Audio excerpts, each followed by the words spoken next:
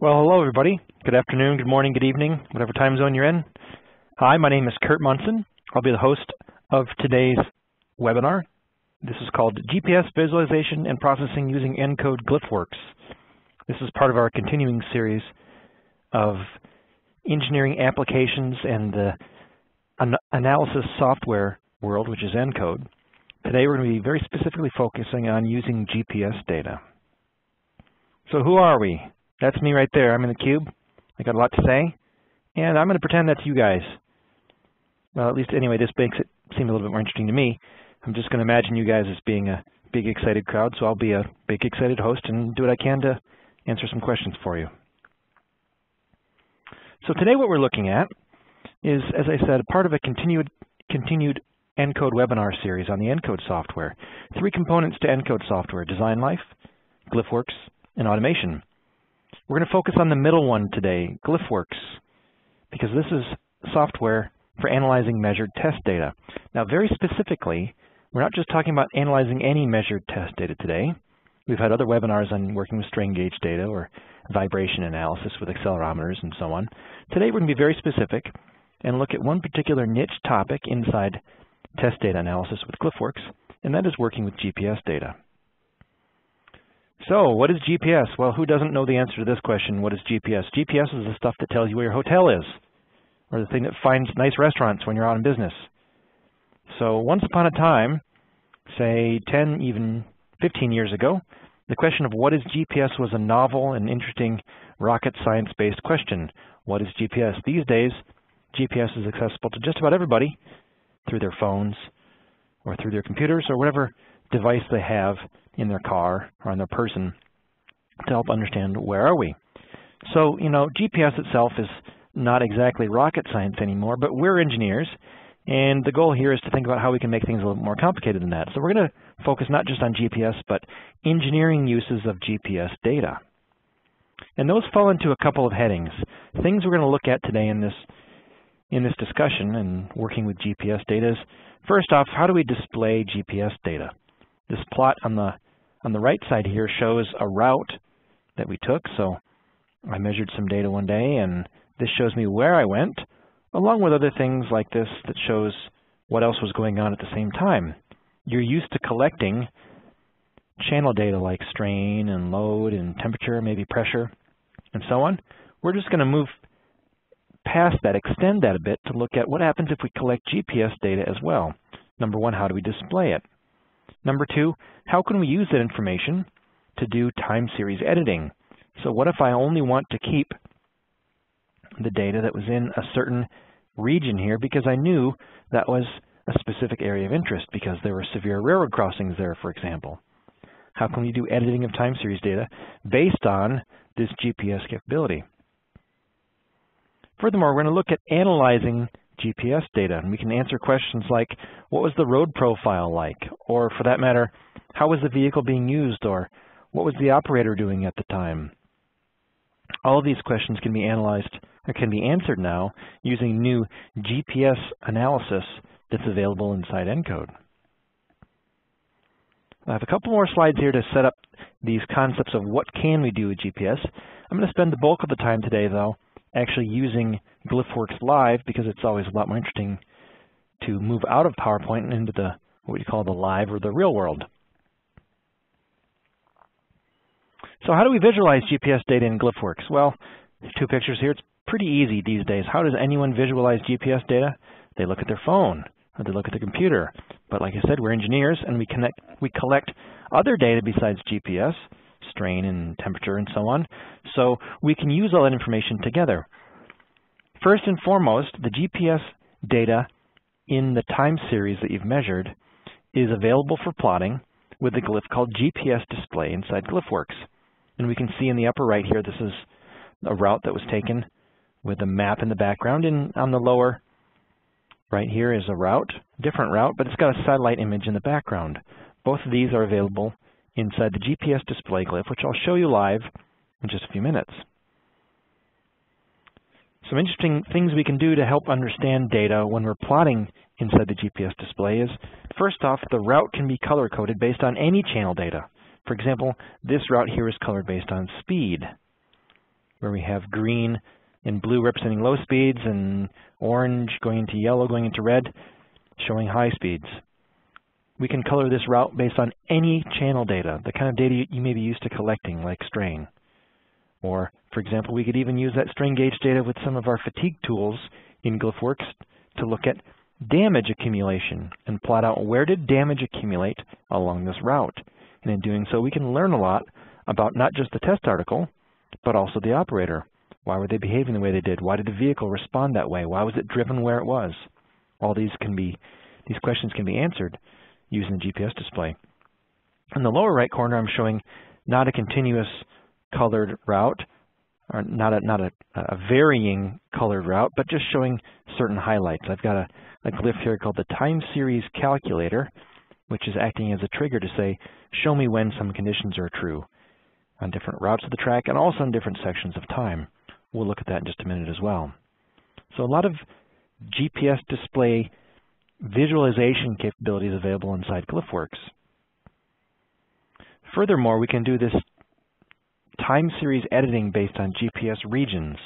In this case, I've chosen to highlight this particular region right here, and I've told this glyph, show me when we're in this region. What time periods is my vehicle inside this polygon?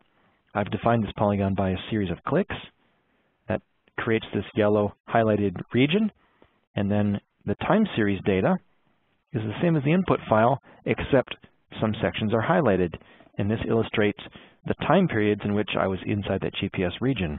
And this graphical editor glyph I've got here is actually been set up to keep or extract only the highlighted time series data, which means then my time series is much shorter and it corresponds only to this part of the proving ground. This can be very nice if I have a long data series, but I need to, based on the GPS region, I need to extract just chunks of time when the vehicle is in that region. I'll show you this live in just a few minutes inside GlyphWorks as well. All right, well, GPS display has been inside nCode software for some years now. What's new in nCode 10, which is available at the end of March 2014, is a new glyph called GPS processing. And what that does is it says, let's apply some physics models, or even just some basic mathematical algorithms to learn more about GPS, not just plotting it, but learn more things. For example, we can use GPS data to understand things like, what's the road like? So from our GPS data, we can calculate things like, what was the distance traveled over this road? What was the speed? What was the average speed of the whole trip? Well, this is interesting. If we have GPS latitude, longitude, and altitude, then we can calculate road grade. That can be very, very useful because there's sometimes, in absence of road grade, there's some funny things that cars do, and we may scratch our heads and wonder, why is the vehicle behaving the way it is right here? Now, to look at road grade, then suddenly we understand why, on a steep hill, it makes sense that we'd have a low speed and a high engine load condition.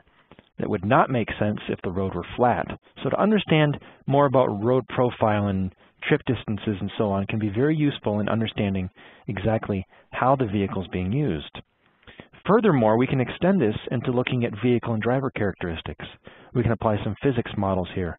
You can imagine if we have GPS that says over time our position is changing in some way, just basic math will tell you that changes of position over time can give us speed, and changes of speed over time can give us acceleration. That means then this GPS processing glyph can use a basic physics model to come up with longitudinal acceleration and lateral acceleration, and then further work past that to look at, if we know vehicle mass and drag coefficients and so on, then we can calculate what's the rolling resistance and what's the power consumed by aerodynamic drag, for example, and what's the braking performance and so on. There are a number of unique vehicle characteristics that we can calculate with this new GPS processing glyph, all of which will give us a great handle then on how these vehicles are actually used. This, of course, is a really large question for hybrid powertrains these days. Do drivers of gas vehicles behave differently when they're in electric vehicles? What are the requirements of an engine, of an electric motor, for example, compared to a gas engine? Are speeds different? Are the acceleration rates different? Or what's the average power consumption over time versus versus a peak power consumption. That has to do with battery sizing. So we'll look at this in just a minute, look at a number of different GPS use cases. As a matter of fact, I'm going to just jump out of PowerPoint now. It's always a good thing to leave PowerPoint behind because we've seen a lot of PowerPoint in our lives. It's always good to go off and go live. So I'm going to go over here and bring up GlyphWorks now. And what we have here, this is the nCode interface. nCode GlyphWorks, as we see it here, is for analyzing measured test data. This could be doing fatigue calculations or trying to understand vibration analysis, or in our case, working with GPS data today. The basic idea is that these functions here, these boxes or blocks, we call them glyphs, which is short for hieroglyphics, the Egyptian concept of representing a larger concept with a picture, a pictogram of some sort. So these glyphs or engineering analysis functions will be mixed together with this time series data we have here. So this is measured time series data. The file I'm going to work with first today is a race car data set. It's got 12 channels of data, vehicle speed, engine speed, acceleration, throttle position, and also you see at the very end latitude and longitude. So I'm going to drag and drop this data into the workspace. So now we've got time series data and we've got some glyphs we can use to process this. The glyph I'm going to use first is a GPS display glyph, so we can just get a feel for where were we when this data was collected. Connect these two together like this. Make the display bigger so we can see it, and then let's go ahead and run this, and we'll get an idea of where were we when this data was collected. Now, someone was very, very fortunate to have collected this data because it's on a racetrack, and that just seems like a really fun time. This is our route right here, shown in red. This is where we were. This is a map, so we can zoom in and zoom out. So we can see here, this is actually, as I scroll around on the screen, as I change this map, GlyphWorks is actually communicating with OpenStreetMap web server somewhere out there in a web farm somewhere, and that returns background images for us. So functionally, this is doing the exact same thing as your smartphone does. It says you're here, and behind you is all this other stuff. So that's our map. If I dig into the properties of this glyph, let's take a look here. We have a number of different options for what the background is. The plain option would be the grid that just says, don't even try to paint any background on the back here because maybe I don't have web access right now, or I'm in some place that just doesn't have any mapped background available.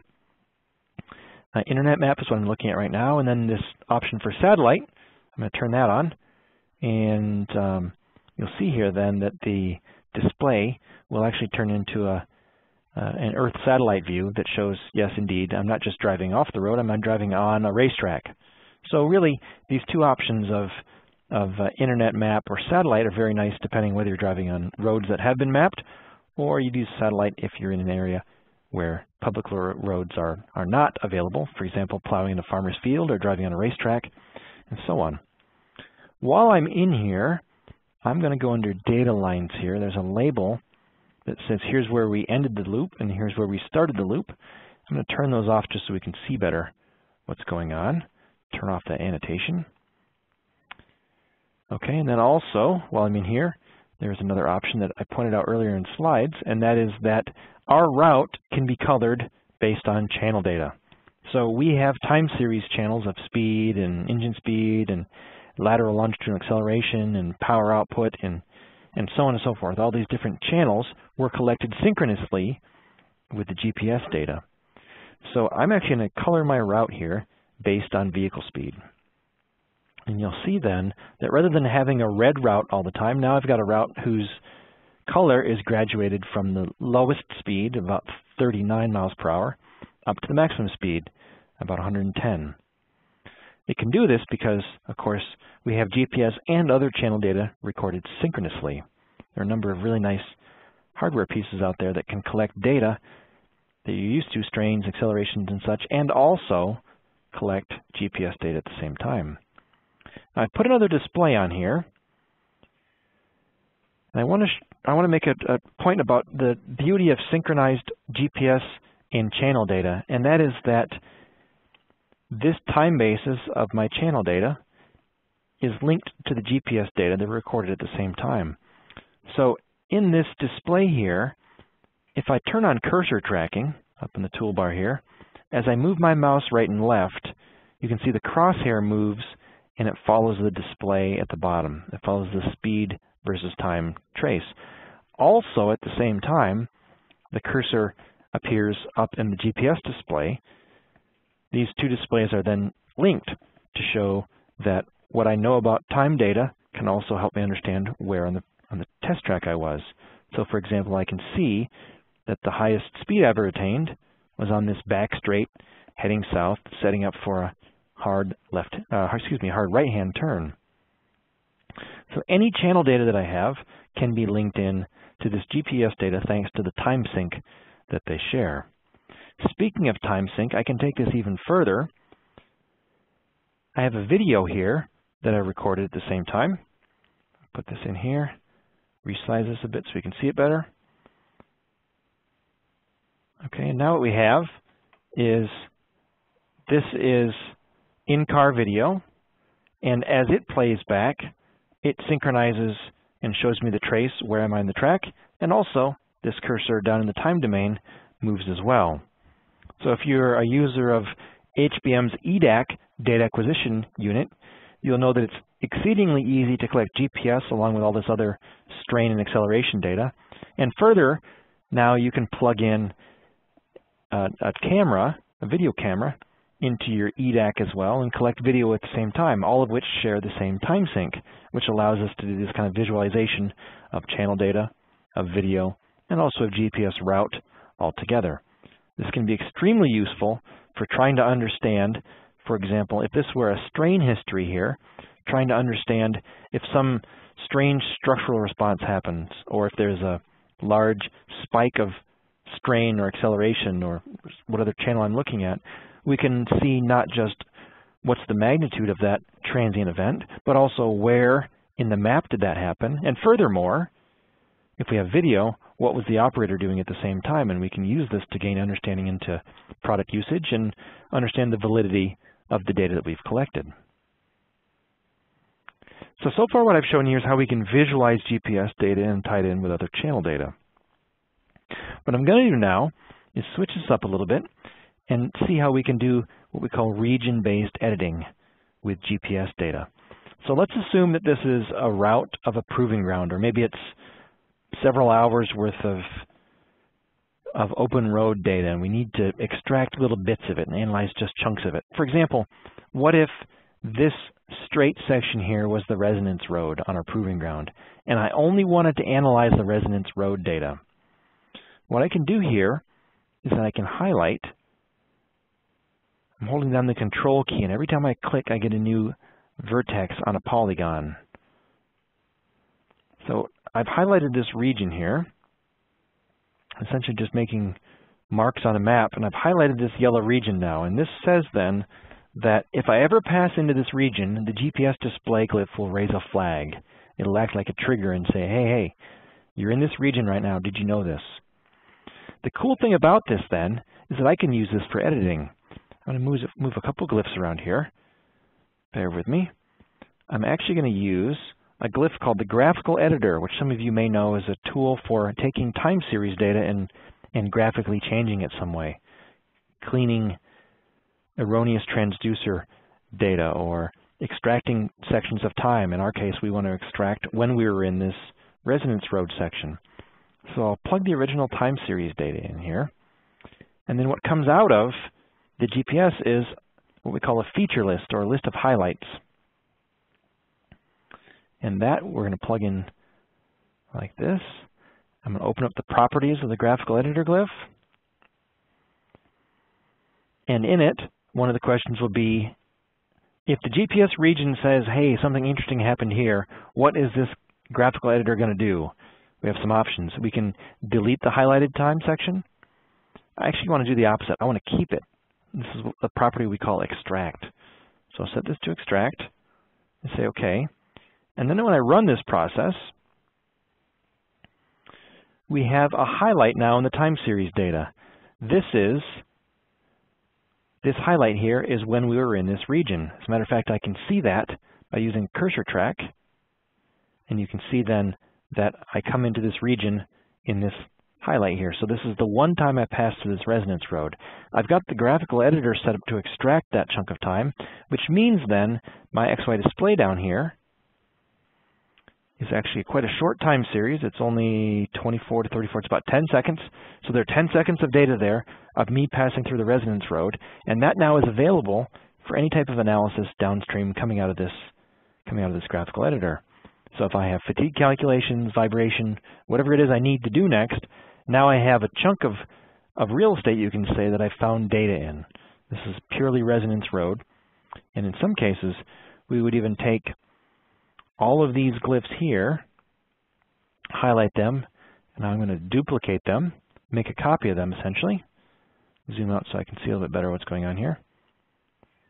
I can put these down here, plug more data in like this, select a new region. Let's just get this connected here so we can run it and see what it looks like. And then in this second graphical editor glyph, this time I'm going to select a different region. Maybe it's this region in here. Maybe this is the pothole area. All right, so we've got the resonance road and the pothole and so on. So I can run a number of these graphical editors, each focusing on a different section or region of the proving ground. And this way then I have essentially a very large pile of input time series data from all sorts of different proving ground use cases or different proving ground events. But I'm using the GPS display glyph to break them out into separate events such that we can analyze them in different ways. So this region-based editing can be very useful for finding when did something happen and extracting just that chunk of time. Now the third use case I want to get into now, looking at GPS data, is actually something new in GlyphWorks. Everything I've shown you up until this just now has been part of GlyphWorks for quite some time. What's new for nCode 10 though is a new glyph here called GPS processing. And this is going to answer the questions I asked earlier about things like what was the total trip distance, or how much aerodynamic drag was there, or what was the average power consumption, and so on and so forth. So the way this works is I've got some more time series data to process here. This is much more traditional GPS data. This is channels of latitude, longitude, altitude, speed, and heading. So no additional transducer data whatsoever. The race car example I just showed previously had a number of other very engineering-focused transducers, let's call them, for measuring engine power and some of these other parameters, engine speed and so on. This is literally using nothing more magic than a smartphone these days. Every smartphone can, through some GPS app, can not just show you where you are, but also record, say at 1 hertz, this type of data, latitude, longitude, altitude, speed, and heading. And this is what we see here. That's my input. I'm going to run this process and we'll take a look and see what's going on here. So first off, we'll see where I was. You can see this was driving through the countryside here. And the GPS processing glyph, we'll take a look inside it in just a minute, but let's take a look at some answers first. We have some basic answers here in this metadata display here that says things like, for this data file, the average speed that I was driving was 42 miles per hour. The distance was 29 miles or kilometers, maximum speed, maximum lateral acceleration, and then duration and idle time. So all of these have been calculated. It's just using the basic math and physics formulas and the input GPS data. You can imagine it's not hard to take latitude and longitude versus time, and from that calculate piece by piece how far did we travel, and then add up that over time, and we can come up with this total distance that was traveled, and then divide that by the duration of the trip, and we can come up with average speed. So some pretty basic math going on here. Slightly more complicated math, we can see some time series channel results here. Let's take a close look at this. So here we have latitude, longitude. These are the 5 channels we started with. So again, this is very low effort to get to this point. This is me just downloading data off of my smartphone. What's new here in this GPS processing glyph is some other channels that I have calculated. Things like, well, there's a calculated speed here, Now, my phone already told me what the speed was, so really calculating speed from changes in latitude and longitude is something done by the GPS processing glyph, but I don't necessarily need to worry about that. That's nothing unique. What is unique is we have some of these other channels here, like this distance. This is total distance traveled, right? So distance instantaneously, and then finally, what's the total distance? This is really nice to look at things happening in a field where we want to know what happened and how long did we do it for and how far did we travel when we did it, as opposed to how far is it from point A to point B. You think about a tractor in a field. Point A is coming into the field and point B is that same spot leaving the field. And a whole lot of traveling happens between those points. So to use this calculated distance channel can be really, really useful in understanding how far that tractor drives in that field. We also have longitudinal acceleration and lateral acceleration, both derived from changes of latitude and longitude. Yaw rate, here's an interesting one. The blue one is road grade.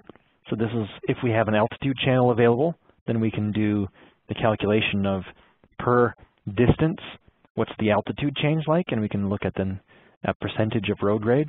This can be extremely useful for you if you're looking at data in mountains or trying to understand what's happening when you drive in San Francisco.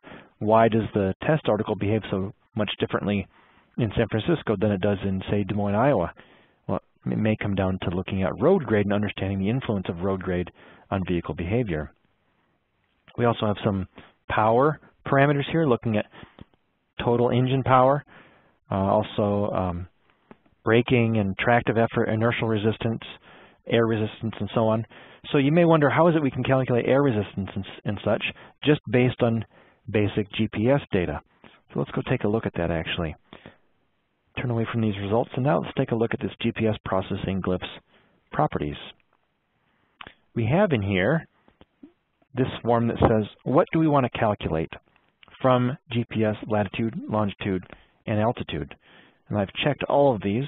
We've seen all these so far. Some of these are exceedingly simple. You can imagine that calculating distance is not terribly hard.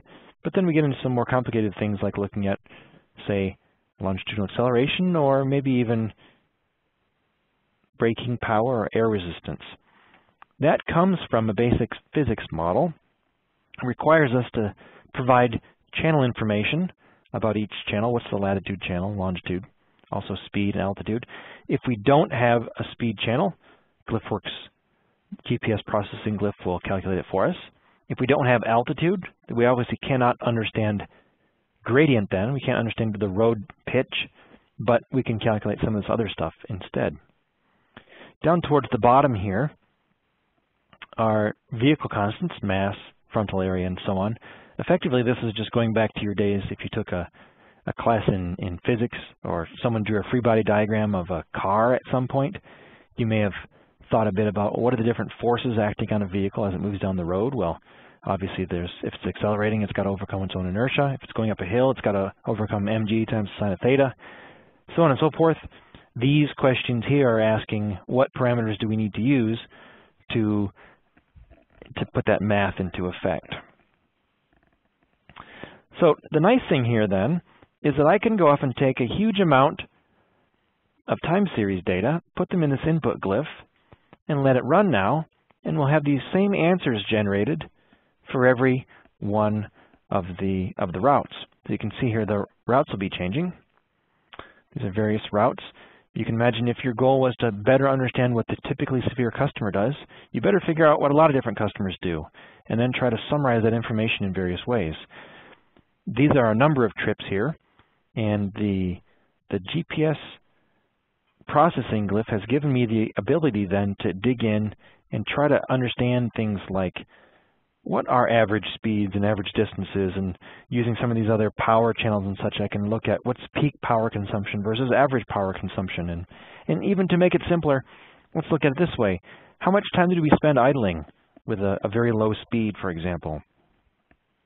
It's really interesting if you look at fleets of data, you find out very quickly that an amazing amount of time on certain types of vehicles is spent doing absolutely nothing but the engine running.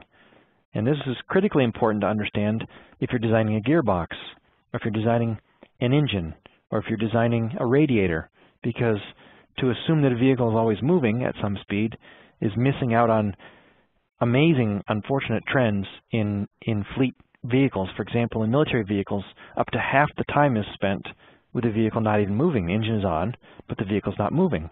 Now you can imagine if you're trying to build a gearbox with that duty cycle in mind, you can save a lot of weight by making a gearbox that only has to see over a full life, it's only moving half of its time as opposed to the entire time.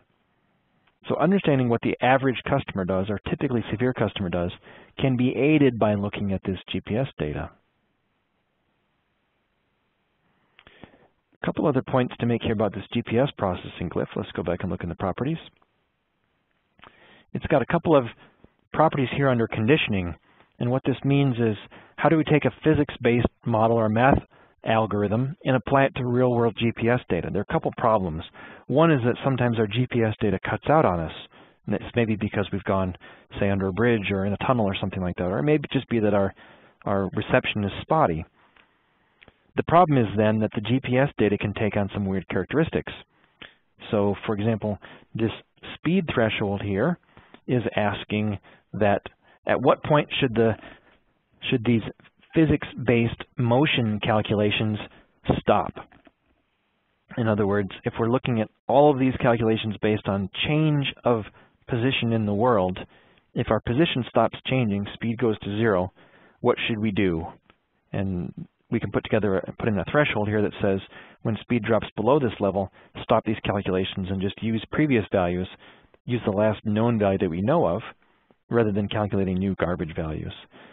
The property above that is called the median filter, and if you remember statistics, the median is if you have a data set, say a bunch of numbers, you rank them from lowest to highest value, and then you pick the one in the middle.